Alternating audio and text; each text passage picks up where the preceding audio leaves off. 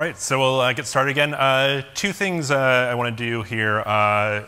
First is over the next first 45 minutes or so, I just want to actually do a more practical hands-on like tips and tricks and things you should think about as you're actually making information graphics or visualizations. That covers just some basic things around design, annotation, illustrations, charting forms that hopefully will be helpful to you. And then at the end of it, I'll do a brief little demo walking you through a little bit of how D3, which is a JavaScript library that was written by Mike Bostock, that's used to do a lot of these sort of interactive, more complex data visualizations online, a brief demo of how that works. And there's a couple tutorials from Mike that you can go do on your own to actually learn how to make a chart or learn how to make a map. But we'll get the general principles. You can follow along if you want, but I didn't want to spend this entire session having all of us just spend an hour fiddling about with trying to get HTML running and figuring out why missing closing tags in HTML are breaking things, or fiddling about with JavaScript. So hopefully this is a mix of some good tips and ways to think about things, along with a little bit of demo and inspiration on how you can do some of this yourself and see how it works. So first, I want to talk a little bit about how we think actually about designing graphics. And I'll talk about this more from the point of static graphics, like they would run in print, and just sort of common elements and common things that we think about. Up first, really much is like, what are the actual elements of a graphic that we consider, and how do we think actually about labeling things and communicating with people? And so this is just a graphic that ran about, it was about changes to Ebola protection that were worn by US hospital workers, where actually Larry Buchanan, who's one of our graphics editors, is actually the man in the Ebola suit. We managed to work with the hospital to get the different types of suits. But just a few things to point out about this. One thing you'll almost always see on our graphics is there's a pretty standard form of a headline up at top that describes what the graphic is. Then we have something that we call the read-in, which is usually one or two sentences that we try to use to explain, like, what are we actually showing people here? Why should you care about this?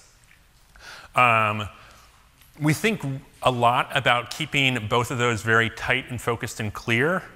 The lead-in is this is actually probably one of the longest lead-ins you'll ever see on a graphic, because we don't want to actually bog people down before they get into it, but we do actually want to use that as a reason to explain, like, why are we actually showing you this graphic or this chart? What is actually interesting to look at in here? We have a type hierarchy that we use. It is pretty simple, generally. One thing you'll also notice if you look at graphics in the Times is that we almost always use a pretty small set of fonts and typography. Headlines are always, we use Franklin Gothic as our font. It's a sans serif font. You can use any font you want. But it's very much we have a bold headline.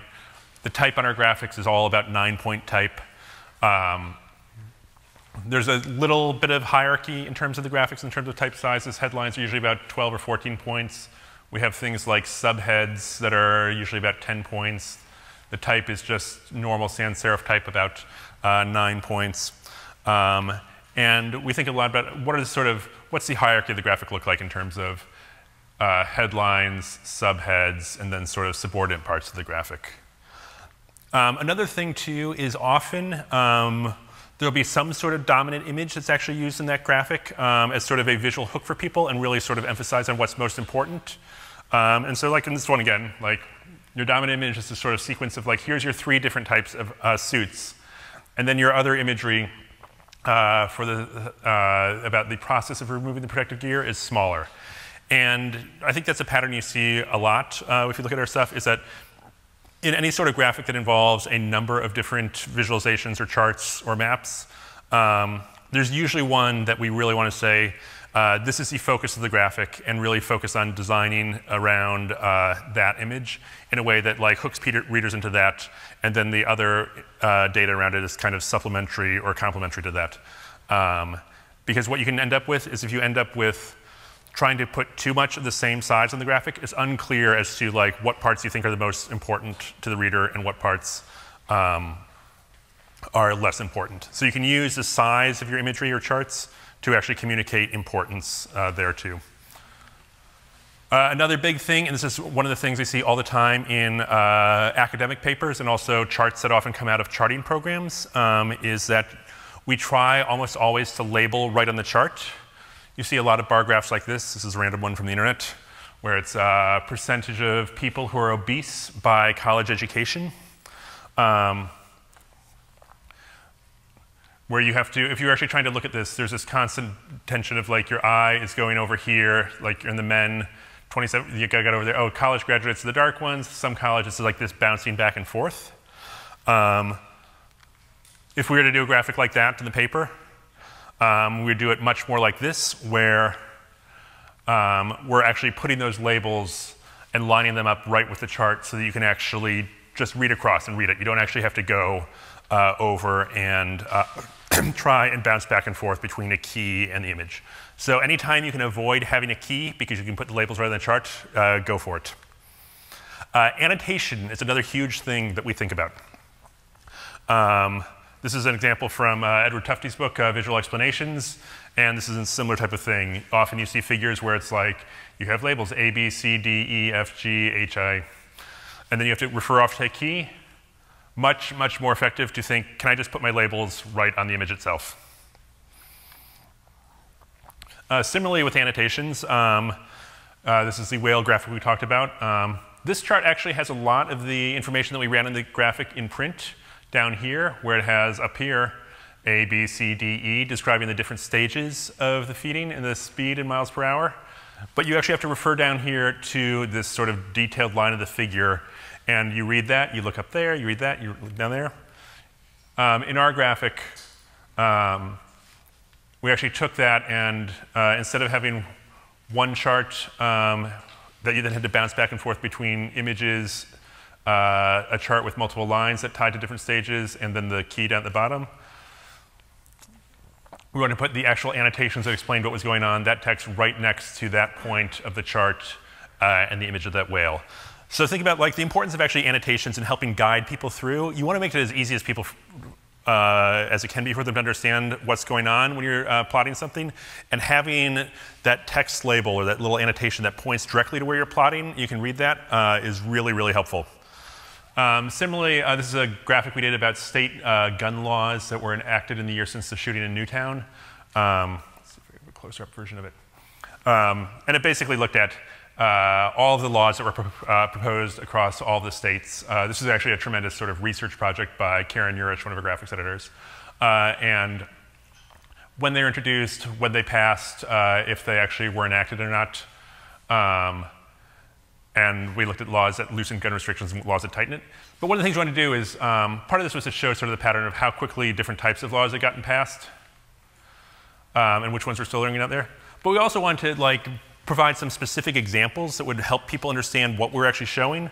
So a number of them, these lines on here showing this sort of timelines, actually point out, like give you a description of like, this is a law in Illinois, this is something that's going on in Tennessee, to really kind of help people understand what that data is actually showing in a way that is not keeping the data completely separate from the description of what it is.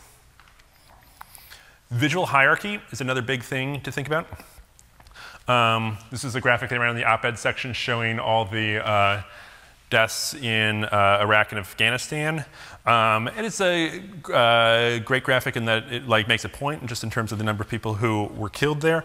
But in terms of actually helping people understand any patterns, the fact that you have this page where you have that is full of icons of about the same size doesn't really help in terms of communicating any visual hierarchy in terms of what you should take away from patterns or not. Instead, it's just, it gives you, this is a more impressionistic piece. It gives you sort of this impression there's a lot going on there.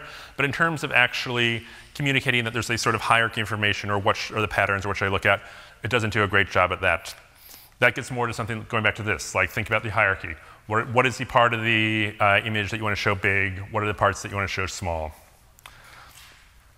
And how many of you in here have read any of Edward Tufte's books?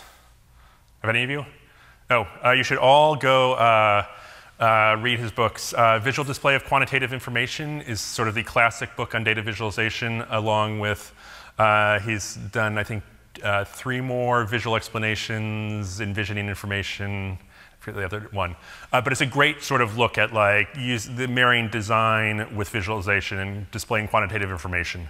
And one of the things he talks about is getting rid of chart junk, which is a hugely important thing, and which sadly is a default for a lot of sort of graphing programs. This is a great example from Dark Horse Analytics about you have a chart that looks like this. How do you actually, if you really want to communicate information in the most effective way, what's wrong with this? And you just step through, like, first, let's remove the background, remove redundant labels, remove the borders, reduce the number of colors, remove the special effects, remove the bolding, lighten up the labels, lighten up the lines, remove, or may just remove them altogether.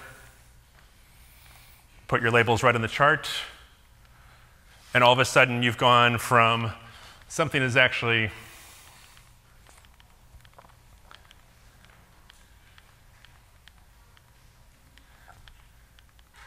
a piece that's sort of screaming at you with all these things that are actually distracting you from the actual data to something that is actually a much clearer presentation of the data itself. And if you look at actually a lot of what we do in the Times in way of graphics, you'll see that we are usually have just sort of the minimum amount of labeling and annotation and axes on the charts to give people a sense of scale, but we don't want any actual information in there that sort of distracts from that. Edward Tufte also talks about what he calls the data to ink ratio, which is the ratio of the amount of data you're conveying to the amount of ink you have on the page. And things like the borders around the piece, around this and the excess labels are basically just adding ink that doesn't actually add any extra data. So think about how do you actually get it so that like everything that you're actually plotting out to people is really adding useful information. Color, I think your speaker on Monday probably talked about this some. As we think about colors for indicating ranges on things, our general rule of thumb is that you use intensity to indicate the sort of range along a scale. If we're going to make a map of the US that showed the percentage of the population that was in poverty, what we would do is for areas that had a, we would pick basically one color for the entire map, where it's going to be a map that's basically done in shades of green. And areas that don't have a lot of poverty are very light. Areas that have a lot of poverty are very dark. And areas in the middle are sort of a middle color. Meanwhile, if you have sort of categorical variables, where it's discrete categories, for example, counties that voted for Obama or counties that voted for Romney, that's when you actually change the hue and use different colors. So if it is sort of a like rate or sort of intensity, you want to think about having your colors be done through shading. If it is sort of discrete categories, that's when you use sort of different colors for different parts of your chart or your map. Stick to a limited color palette. The vast majority of graphics in the Times use one of these approximately maybe 30 or so colors. It's easy for the sort of presence to color to sort of overwhelm everything. And by having that sort of limited color palette, it both establishes a visual consistency from piece to piece, but also helps prevent you from just like making your graphic look like it's going over the rainbow. Confused about colors, there's two great resources. Color Brewer is something, a site made by Cynthia Brewer.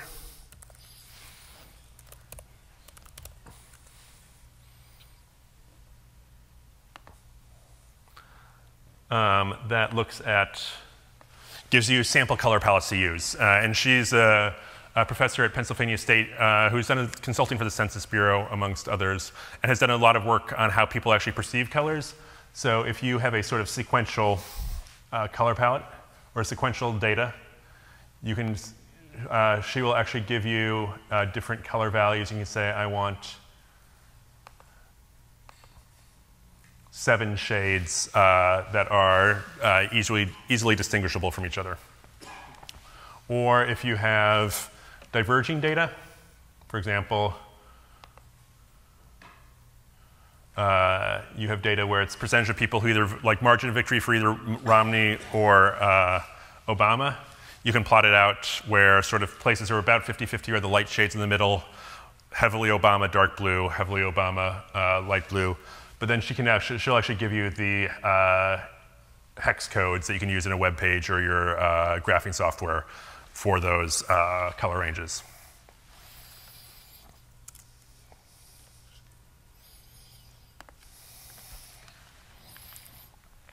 Type, once again, this is a thing I often see with sort of source data that we get or source graphics is that often you'll see just sort of like many different type styles on a graphic, or people trying to say, you know what, I have a graphic about the Wild West, so I'll use like an old Wild West typeface. In general, if like the type, if you're worrying about what font you're using, other than something simple, like in the type is the focus of your graphic, you're probably doing something wrong. So really focus on like, how can we actually just keep the type very simple, played back, and really make the visualizations themselves pop?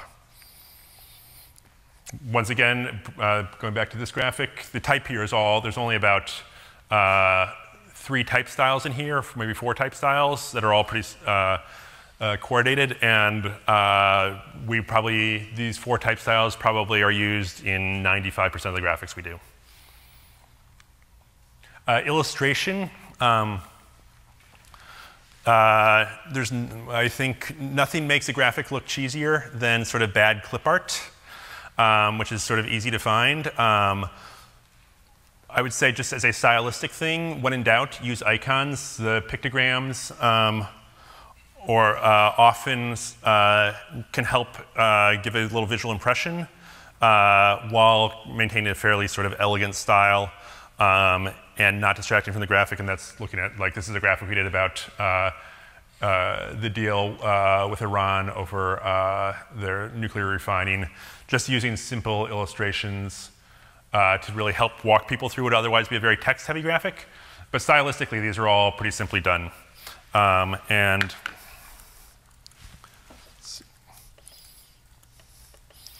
Noun project is a website that has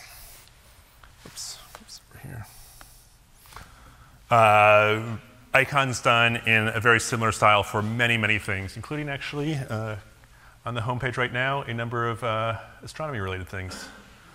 But pretty much anything you want.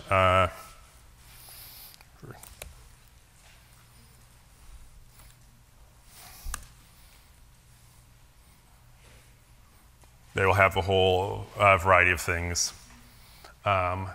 It's not free, but it's actually pretty reasonable in terms of getting images. So, and because the images are all done in that sort of similar pictogram style, it's easy to actually take and combine multiple ones together in the same graphic and actually have it feel like it's a coordinated thing rather than having multiple illustrations that feel like they have competing styles.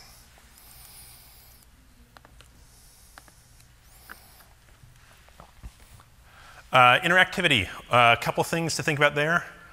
As we talked about before, like if you're actually building an interactive piece, really think about, are you really using this to explore data or to tell a story, or actually trying to do both? I'll just flip over here to the examples. We made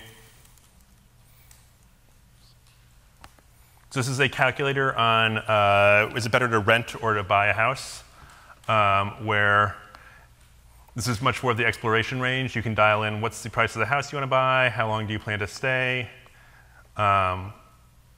what's your mortgage details, and it'll tell you what the equivalent rent is. If you can rent for less than that, you're coming out ahead. If you can rent for more than that, then you should buy.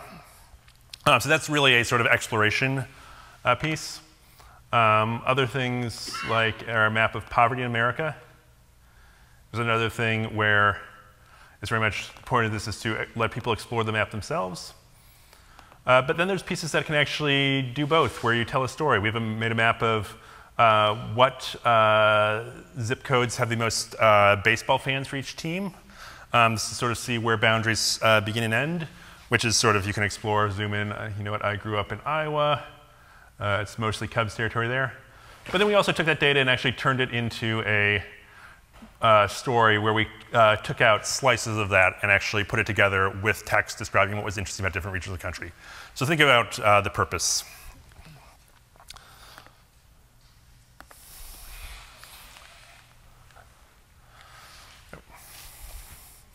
And on the other end of the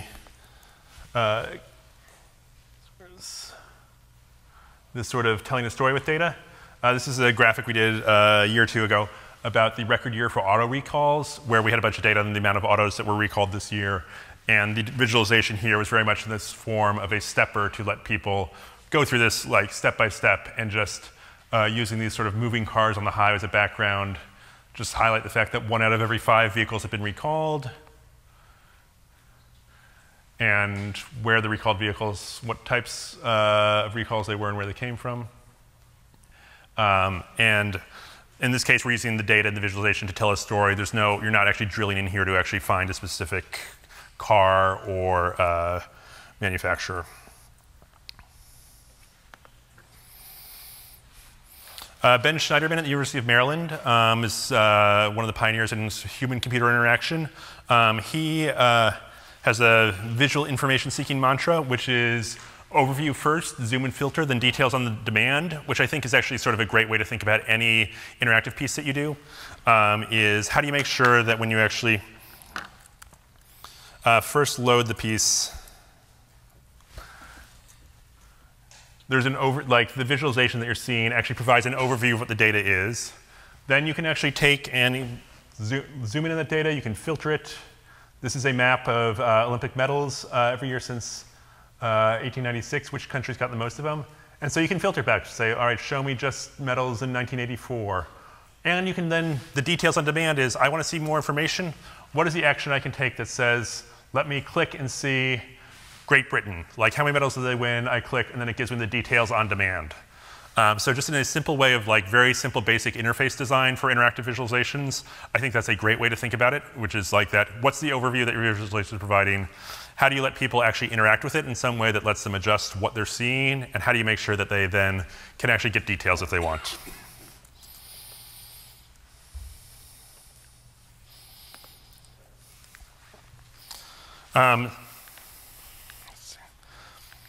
Now we'll do a little bit of a lightning round on some thoughts on just basically charting forms and mapping forms and sort of pitfalls to watch out for, or cases that you may want to use one thing or another.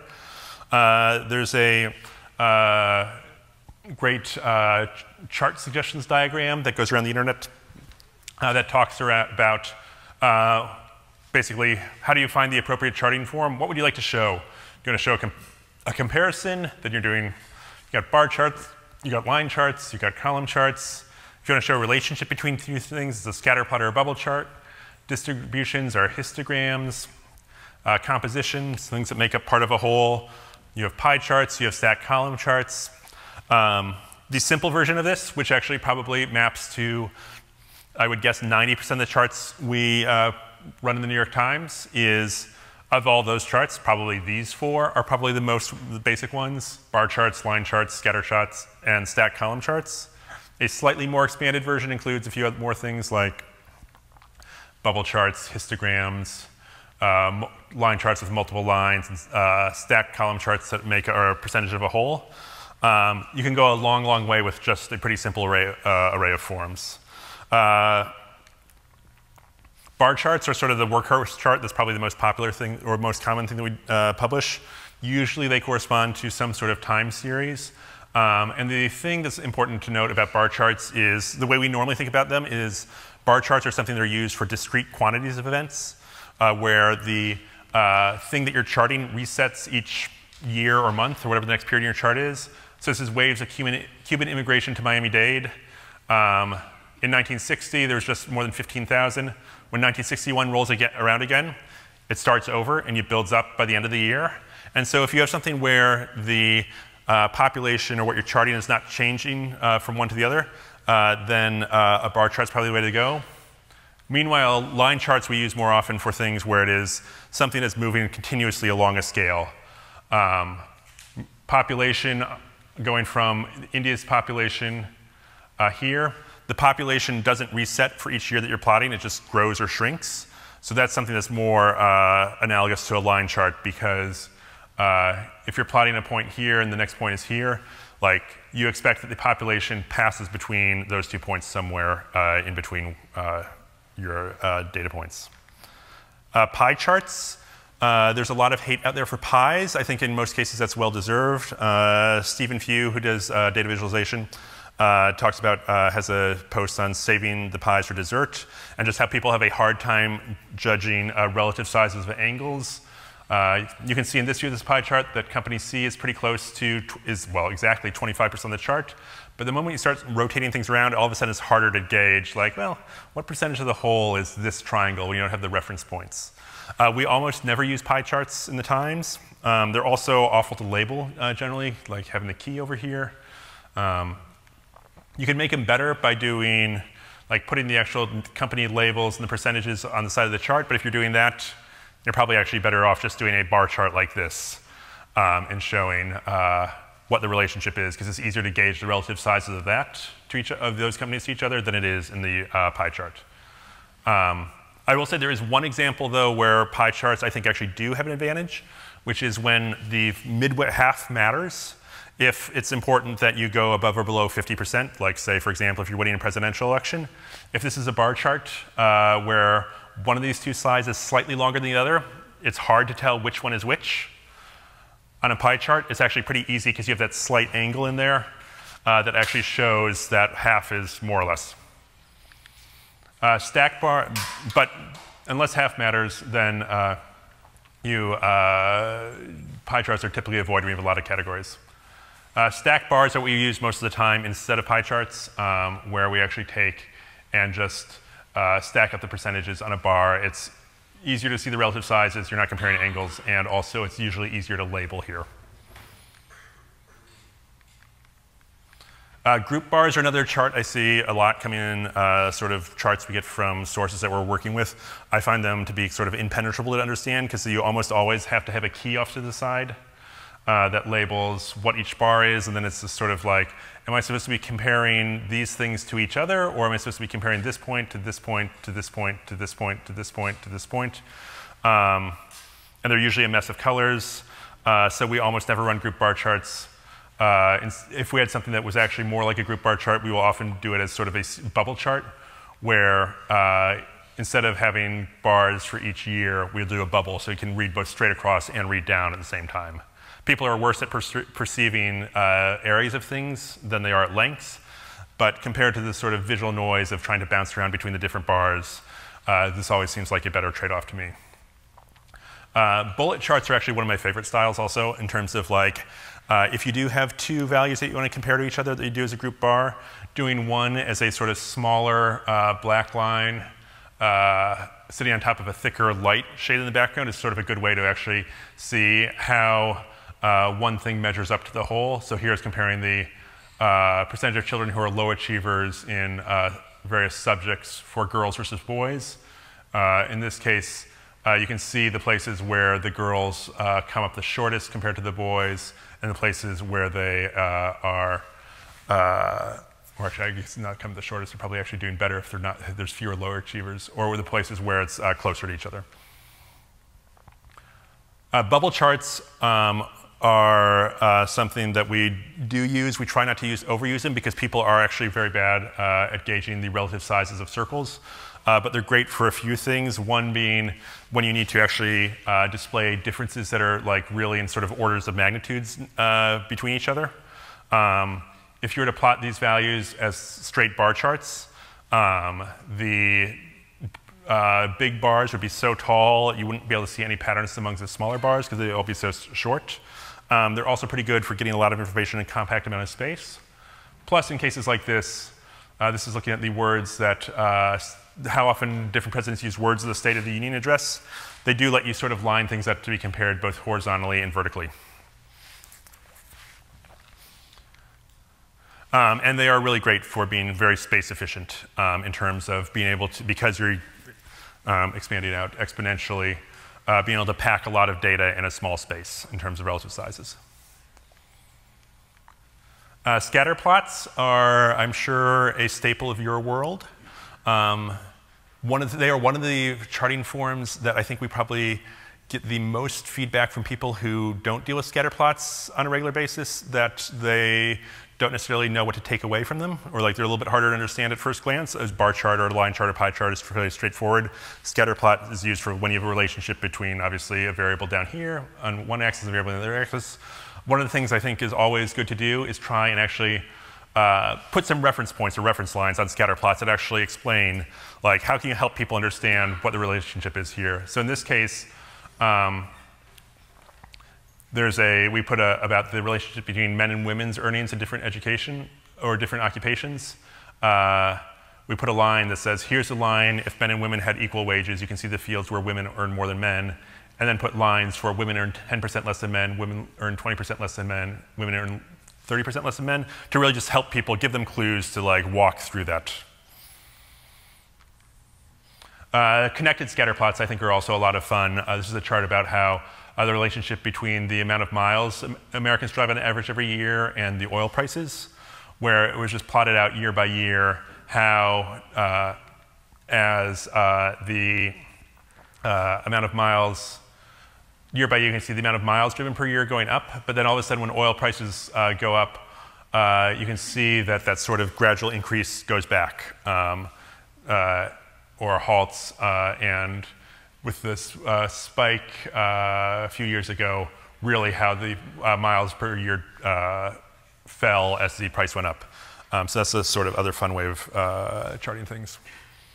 Area charts are basically charts that are a percentage of the whole. This probably may also be a staple of your world. One thing to be aware with them is, for example, this is an area chart of market share from an example about why area charts are bad. The thing is about area charts is what we're plotting generally is this distance here, but what people actually perceive is that distance on the diagonal. So most of the time, a stacked column chart actually is better at communicating than an area chart because here, you don't get the sense that you get less of a sense that at the very end, the orange part is falling completely to 0, whereas on the stacked column chart, you see it's completely dropped away. Tree maps are another interesting visualization form that can be really useful in some cases. They're great for sort of showing hierarchies of things. The best thing tree maps are used for, in my mind, in the history of the world, are helping you visualize all the files on your hard drive and let you find where the big ones are. And so this is basically each file on your hard drive is drawn as a box. The files are then drawn as a grouped into the directory, the folder structure they're in, so you can just look at it and see, hey, you know what, I got a lot of, drill into this big file here and see, like, what is this file, like, why is it sitting out there, how do I actually find that file that's buried away in some folder that I have never seen before. They can be a little bit complex to understand, but in terms of actually when you have that hierarchical relationship are great.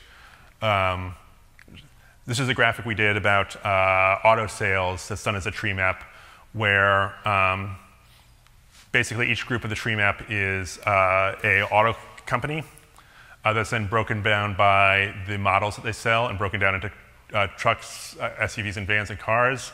And each box in here is sized by the amount of sales in that year. So it lets you really quickly zoom in and see what are the biggest sellers in the US, what companies do they belong to, and you can color it by how much sales are up or down, and you can be really effective at that. Cumulative charts are when you hit charts value that's sort of cumulative over time.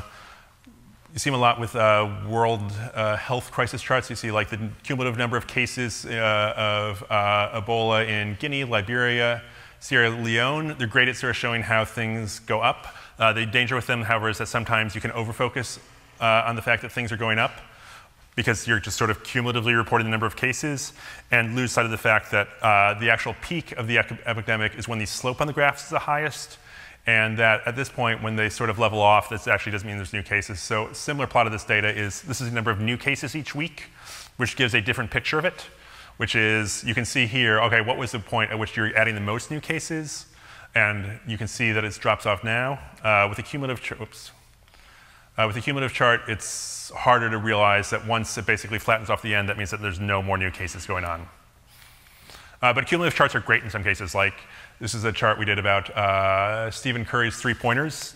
Cumulative number of three-pointers shot by the three-point record holder each season over the course of the season. And you can just see every other season, like, people are clustered in a band and just how much further out ahead he is than everyone else. Let's see. Let me jump forward here a little bit. Histograms are great for showing distributions. I want to get to a couple other quick things. Tab charts, I think one thing often that's probably one of the most effective things we do in the paper is sort of mixed charts and tabular material together in the paper, where it's a combination of here's a table plus actually charting values in that table. It's a surprisingly sort of simple thing to do in terms of design, but I think it's something that often can get overlooked because we think of the charts differently than sort of tabular material. But they can be combined together to actually work pretty well. Let me talk about a couple of some pitfalls of things to watch out for and a couple other things. Small multiples, this is also, Edward Tufte will talk a lot about these. If there's one trick in the book that it can turn charts into sort of compelling stories, and you can use, is the idea of creating small multiples of graphics, and how can you actually string together a repetitive series of the same type of thing where you highlight a different thing on each image to really show how things compare to each other or show how things have changed over time. So in this case, this is plotting out where fatalities in Baghdad occurred year by year. So the small multiple is, you have a multiple of the map of Baghdad with each year's plotted on that, but actually stringing together that series really helps convey a little bit more of a story and give people a common reference point between charts. And they can actually see how that went up or down. Also great for things like, this compares, looks at which recipes are popular around Thanksgiving in different states, and by having that sort of repetitive small pattern of which states were highest in searches for things like sweet potatoes or turkey or yams or so forth, you can compare things to each other. There we go. Other thing always also to think about in terms of charting things, how can you actually give people a reference point that makes sense to them? This actually may have some sense in the astronomy world. Thinking about this graphic we did a long time ago about a new dinosaur fossil that had been found and figuring out how big it was compared to T-Rex. That's a fine comparison of how big that dinosaur is to T-Rex, but it's actually more effective when you put them next to a city bus. So always think, like, is there a real world thing you can relate things to? Likewise, chart was asked to do once about how the average home size and average lot size had changed since 1970 to 2000. Like, that'd be easy to do as a series of 2 bar charts, but it's actually, if you think about how can we just actually show people a picture of the house and the lot sizes, that actually is better at giving people a reference point of how big houses were compared to how big lots were. Normalizing, always think, am I actually normalizing my data down to something that makes sense? This is probably, should be hopefully pretty obvious, but number of violent crimes in California versus Nevada, California way out ahead. But if you adjust it per capita, Nevada comes out ahead. So always think, like, don't get, like, is the raw number the thing I actually want to chart, or is it actually, should I normalize it by something? This can actually, normalizing, like the idea of normalizing things can also lead to fun ideas too. Like, this is a graphic we did about world records, where we normalized the world records in the different running events at the Olympics to a number of seconds per 100 meters to show people not only how the world record progressed, but how fast people in the 100-meter dash ran compared to the 200-meter dash and so forth. Pitfalls. Zero baselining. When you're making a chart, it's easy for a lot of charting programs will default to just sort of showing you the range of the chart. You should always think about the range of the data. In many cases, though, you want to start your baseline of the chart at 0, not at an arbitrary amount like 10%. Because if you take this chart and adjust it so that instead of being on a scale over here of 10 to 30, you go from 0 to 100, it gives you a different picture. Or here, for example, is what the urbanization rate in China looks like. When they plotted this data, the baseline arbitrarily starts at 30% and goes to 50%. But if you were to do that from 0 to 50, that's a different sort of visual impression people take away from the slope of the chart. Or if you do it from 0 to 100, it's a different impression. So think about what is the actual baseline. Obviously, like, should you start your chart at 0? In most cases, the answer should be yes, except in cases where, for example, like the stock market, if you're interested in the intraday fluctuations of data, like it doesn't make any, which are very small compared to something overall, that it doesn't make sense.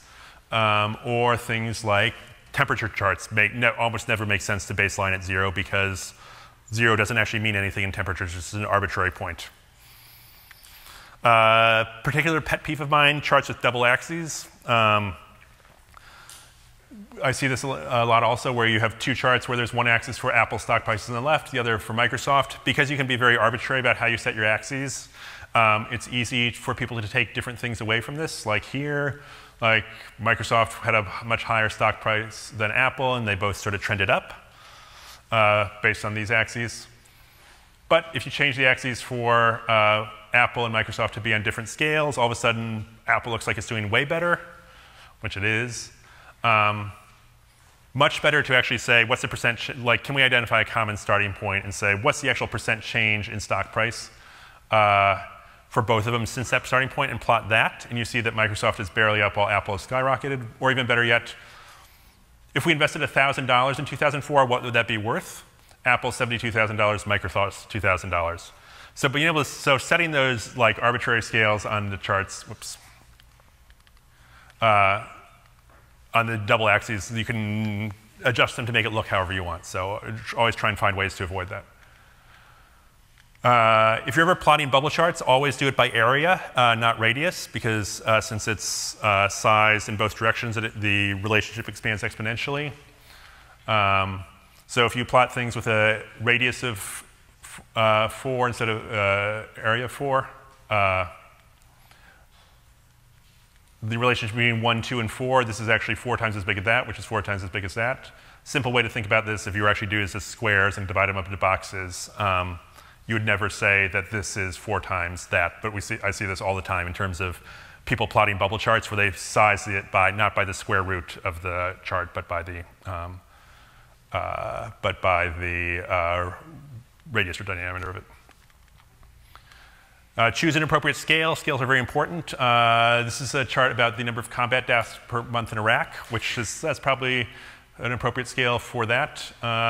But knowing what actually you're comparing, think about what you're comparing it to. If you actually compare combat deaths in Iraq compared to Vietnam, then all of a sudden you see how that drops in terms of the relative scale of that to that.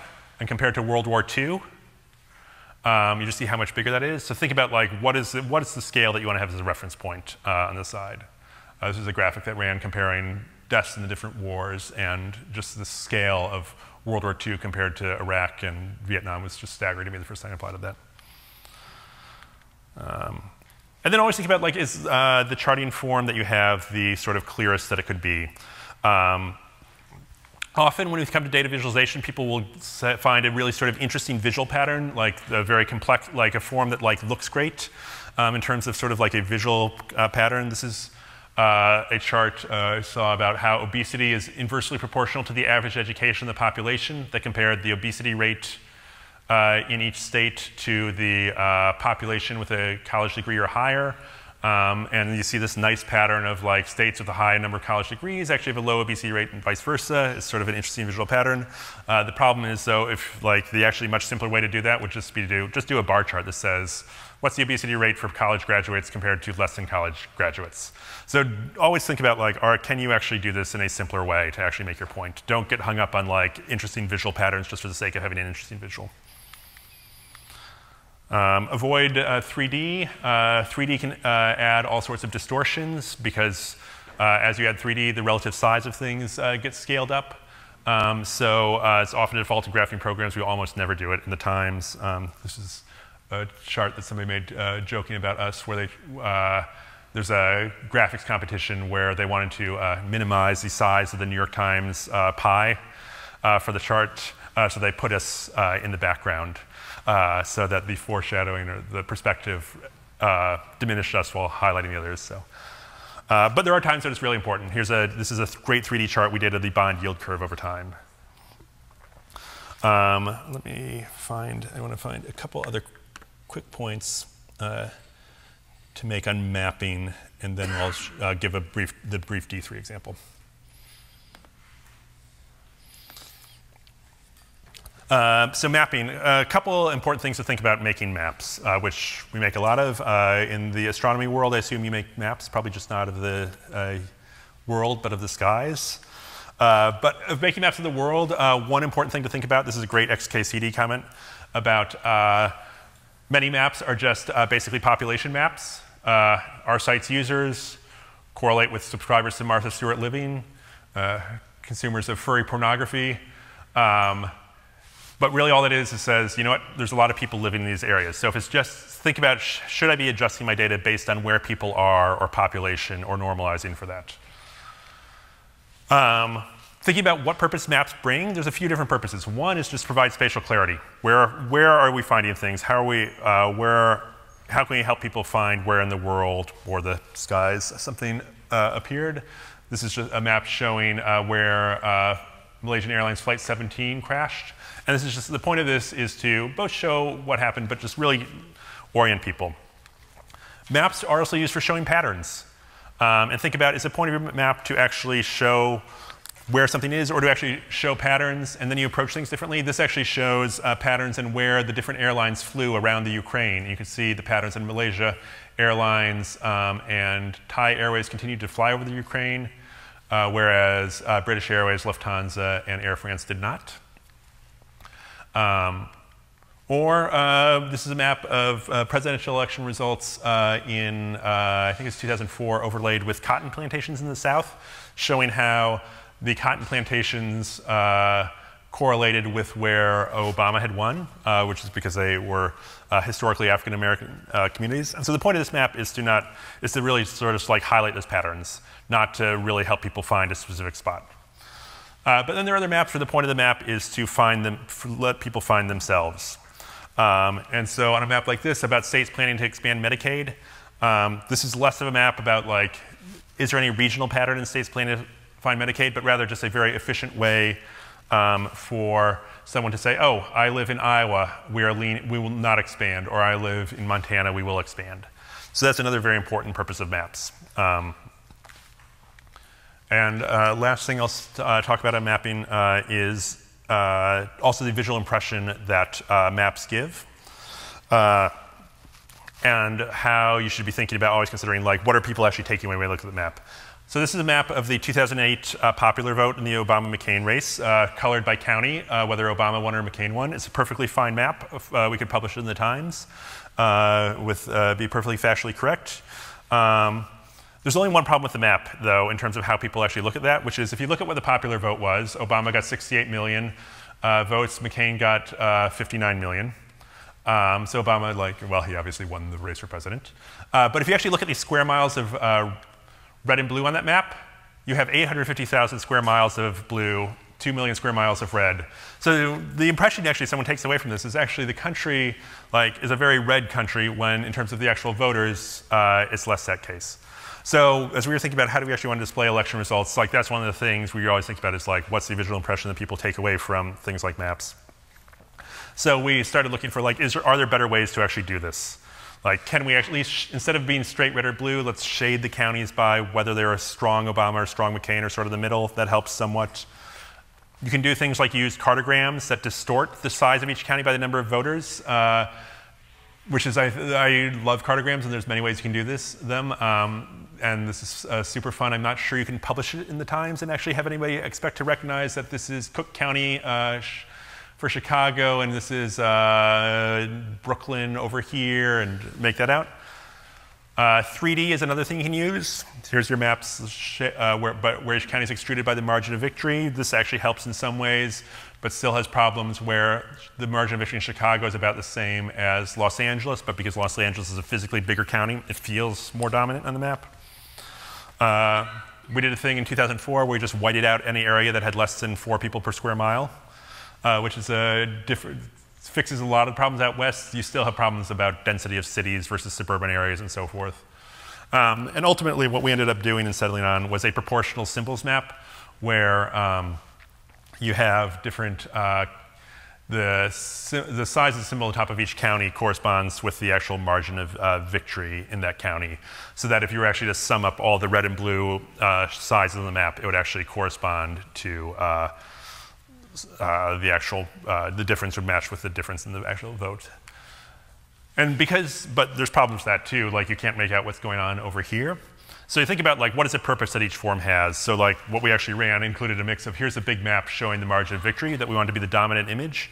But then for people who actually wanted to actually see more details about what's going on in the Northeast, we had a smaller map that actually that was just colored by the vote by county that actually let people dig into, see more details there. So think about like what are those different forms communicating. I'm going to dive into a little bit of a couple of the D3 examples, or just one of the D3 examples right now, because we have about 30 minutes left, and want to make sure you guys all see that. Actually,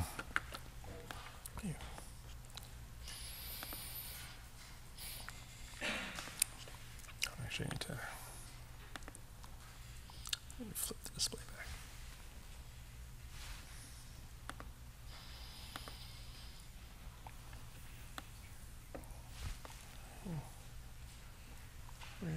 Where is my display?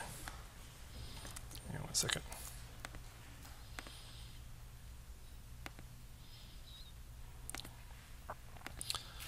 So as you've seen with a lot of the interactive pieces, we use a JavaScript library called D3 to do a lot of the plotting of data visualization.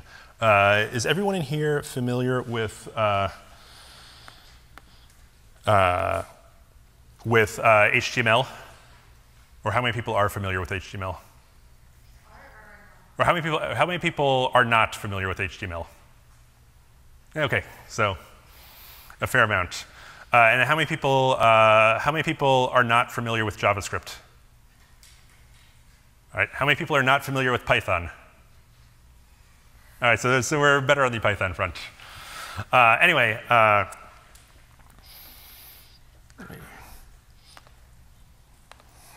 let's see.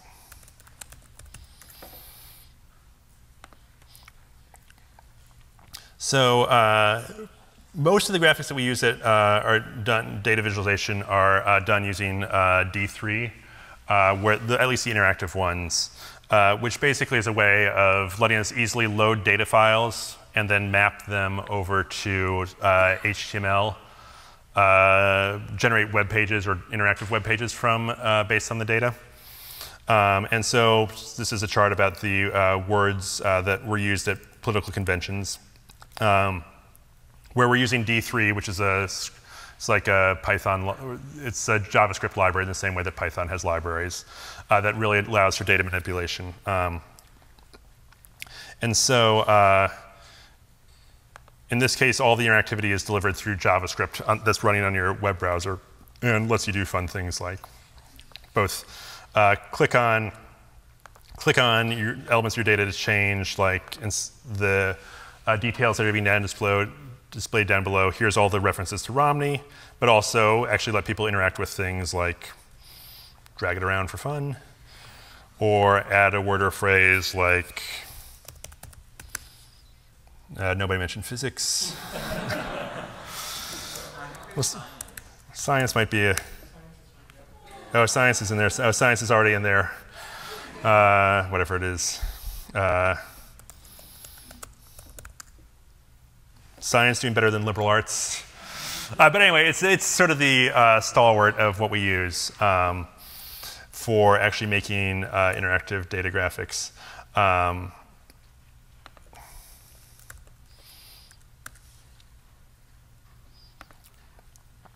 Here's the website for D3 is just d3js.org. It's written by Mike Bostock. He actually worked for a few years for us at the Times. After he'd started D3, he actually, we managed to get him to come work in the graphics department for a few years before he decided to return to just working on D3 full time. Mike is a huge believer in the power of examples and tutorials. So one of the great things about D3 is that Mike has a full library of here's all sorts of, here's what sample code is to,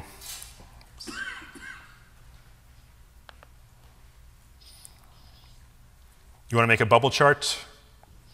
Here's what the code is to make that bubble chart. Or you want to,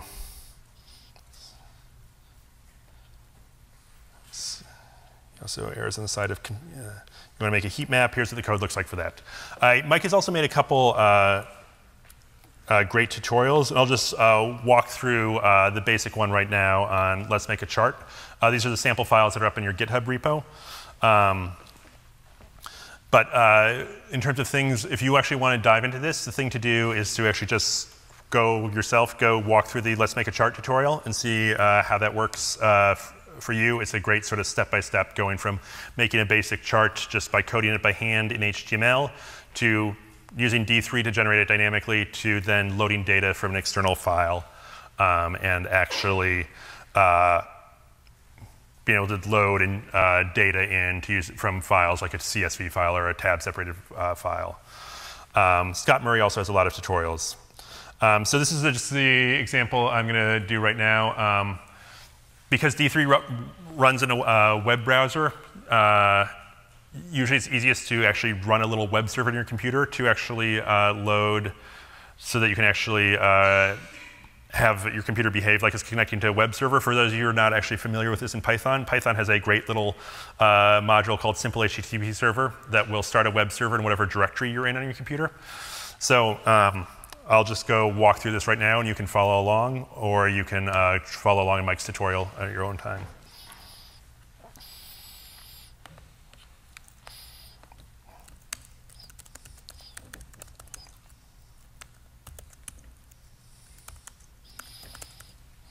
So let's do. So if you clone the Git repo, let me see if I can.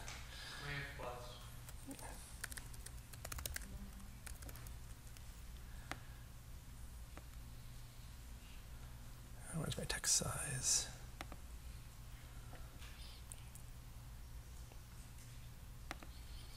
Oops. It's probably.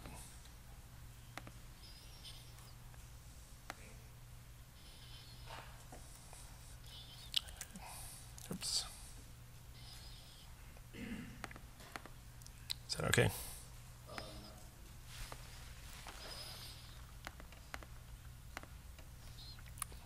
Let's go.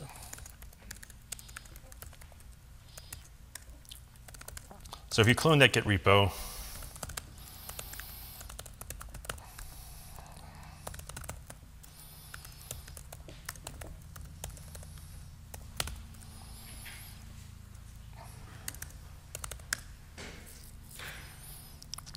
if you once you clone the Git repo, everyone in here is familiar with the terminal? Okay. I was told everyone was, so that's great. If you change cd into that directory, if you run that python-m simple HTTP server, that will start a web server on your computer that's in that directory. That then, if you go to localhost :8000, it will show you all the files in that directory. And basically, it's just, you click on, the first file is just like your basic bar chart, and it just works through making it a little bit fancier with each time. But I'll just pop open the code here to actually walk you through what it does. So it is, make this bigger too.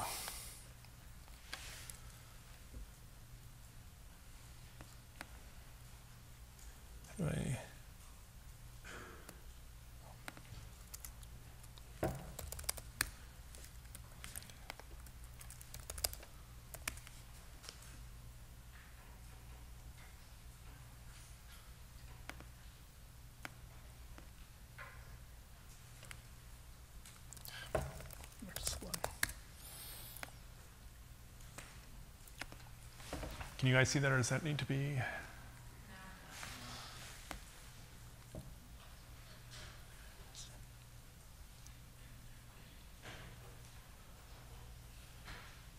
Oh, there we go.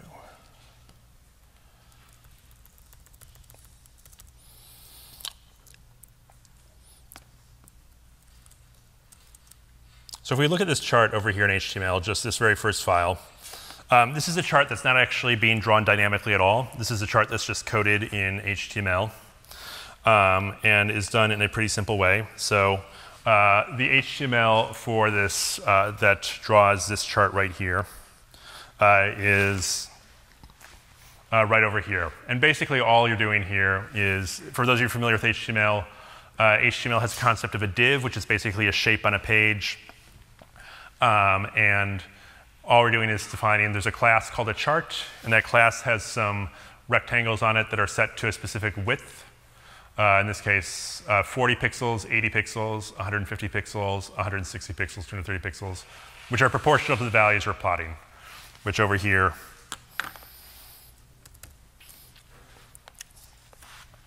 are the same type of thing, where it's 4, 8, 15, 16, 23, 42. So this is not a dynamically generated chart. It's not using D3 at all. You obviously don't want to code your charts by hand this way, because that would be incredibly tedious.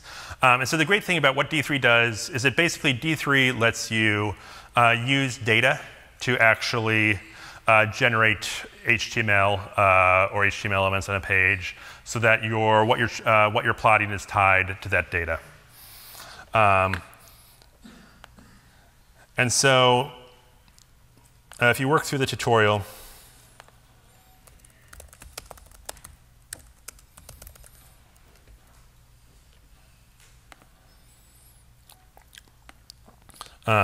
this is a tutorial Mike will walk you through, basically step by step, coding the chart manually, coding the chart automatically, and what does what.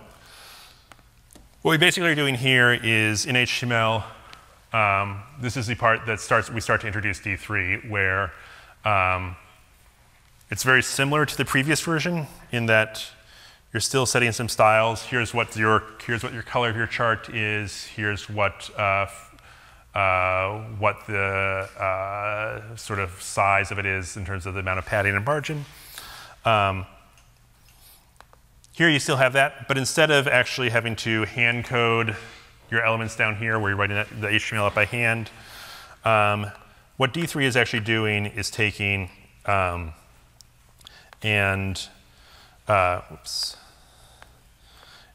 if here's your data in an array right here in JavaScript,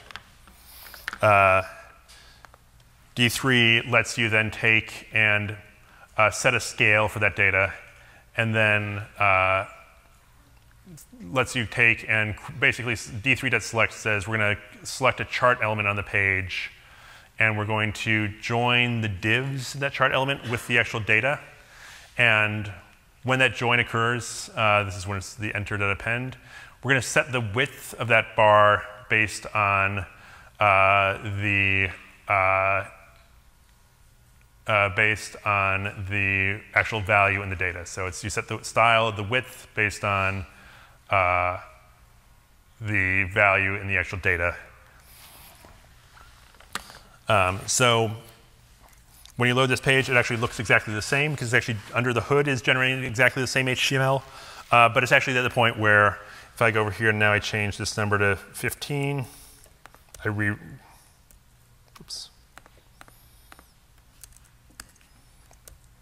reload my page, and that chart redraws itself. If I change this to 35, I reload my page, all of a sudden it takes and plots it out. Bar charts are like probably the most simple way to do this using HTML. There's also, are you guys familiar with SVG files? Who is not familiar with SVG? So SVG is a vector image format that is similar, that can be embedded in web pages, sort of like a JPEG file or a GIF. But because it's a vector image, you can draw it dynamically on the fly. You're not actually having to paint pixels. And so if you're just drawing rectangles on a page, you can use HTML divs to draw rectangles, but the moment that you need to move into drawing shapes like circles or lines or so forth, then you need to stop using HTML and move on to SVG. So the third step on here is, if you look at D3 of the tutorials, is changing it from, instead of down here generating HTML divs, it changes it to generate SVG graphics, which are done by a different type of element on the page. You create an SVG element on the page, and it has a graphic element on it. And this works exactly the same way. You have data, defining your data in an array. It's creating the chart on the page.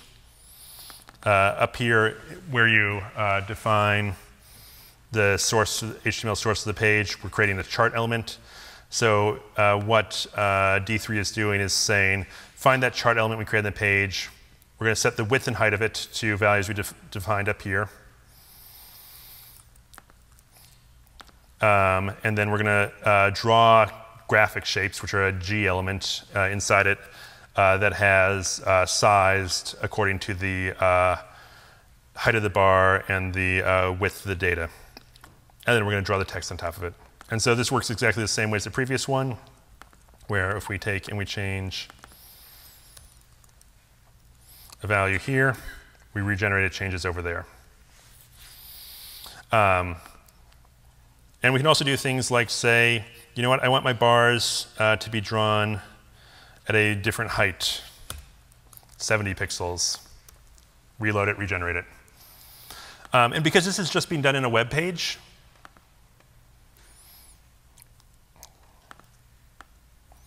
we can start integrating the sort of text with it also, just like any other sort of web HTML document. Whoops.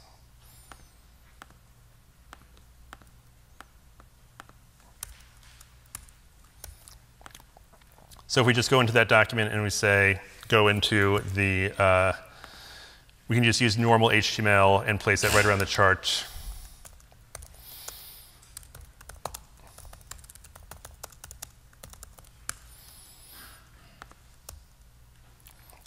And have that integrated in the page. The other thing that D3 is really good at is it makes it easy to also load data from external files.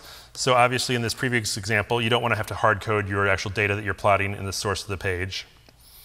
So if you have things like data in a JSON file or an XML file or a CSV file or a tab separated value file, D3 has commands for going in and saying, let's load this CSV data from a data.csv file.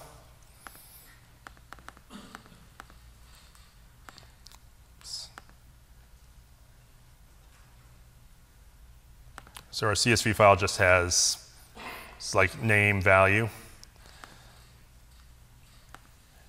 And then, so then we're loading the data from that CSV file into a data variable. And using that data variable to plot out the width of the var based on that value column in that file.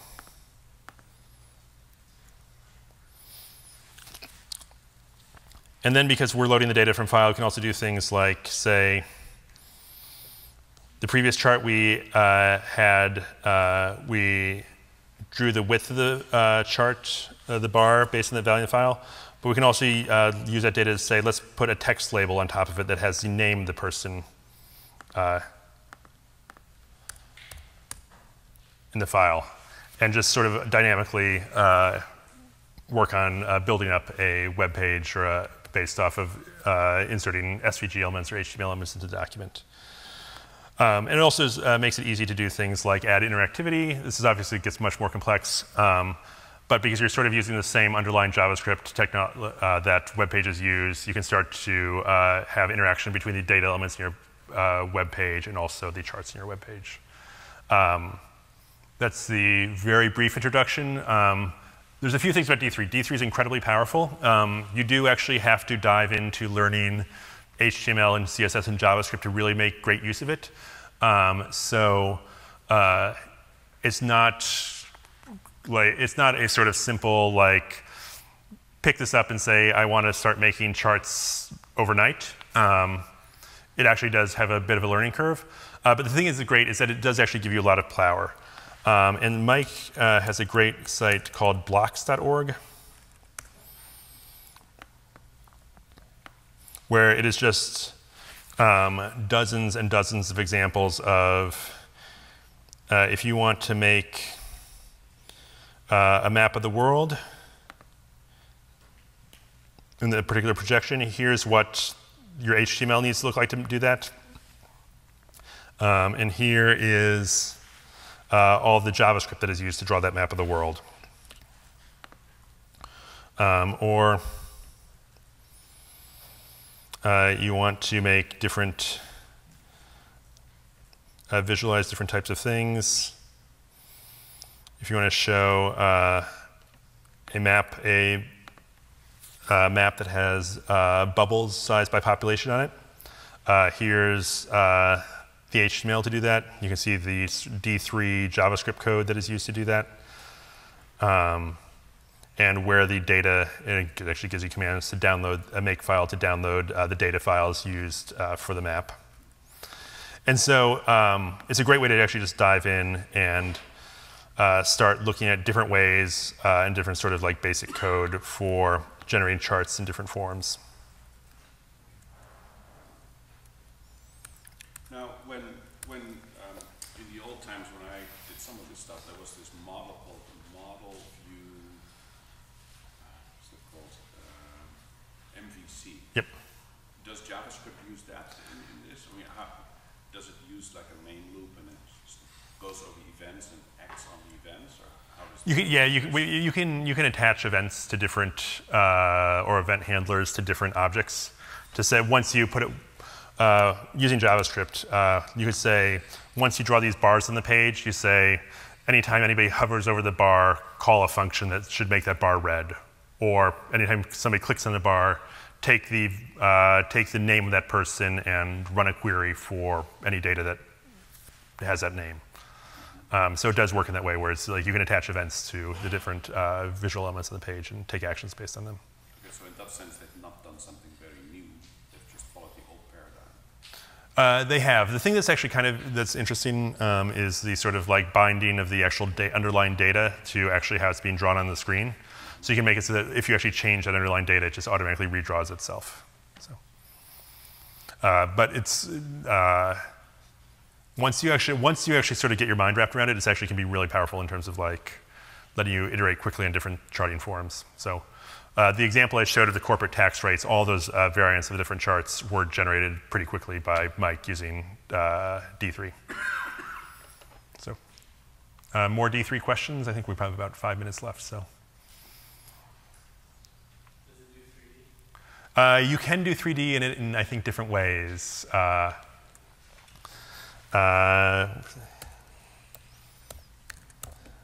think 3D, though, you often end up using. I'm less up to speed on how exactly we did this, but we did a 3D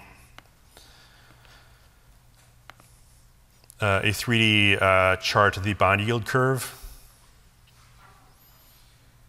Let's see, where is this?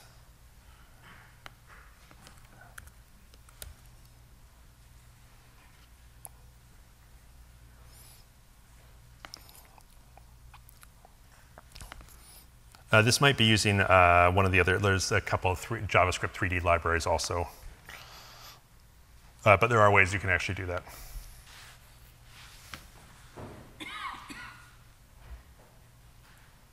Any other questions? Either about D3 or anything else? Or are we?